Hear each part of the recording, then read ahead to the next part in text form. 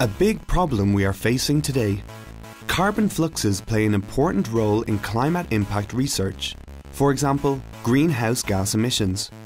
Concentrations of carbon dioxide and methane CH4 in the atmosphere have increased around 1.4 and 2-fold respectively in the past 200 years.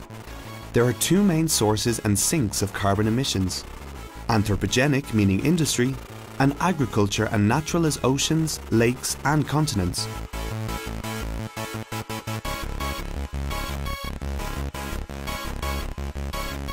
Lakes and rivers cover only 3% of the continental surface, but their carbon dioxide emissions are comparable to the entire oceanic carbon dioxide uptake from the atmosphere.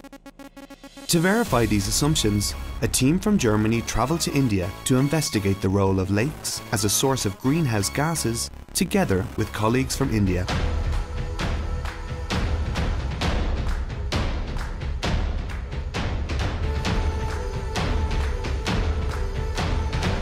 High temperatures in the subtropical and tropical regions can increase the turnover of carbon and thereby boost carbon emissions of inland waters.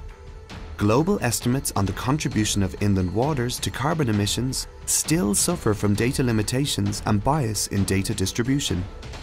So far, these regions, as India, lack high-resolution measurements.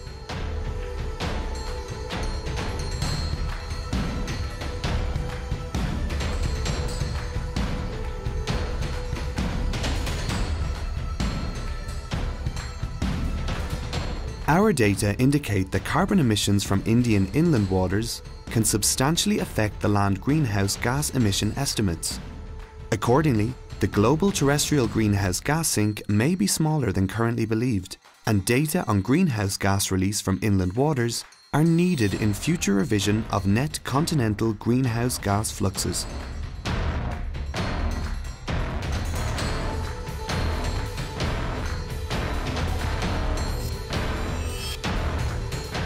Another piece of the puzzle that contributes to the understanding of the role of lakes in the global carbon cycle is set.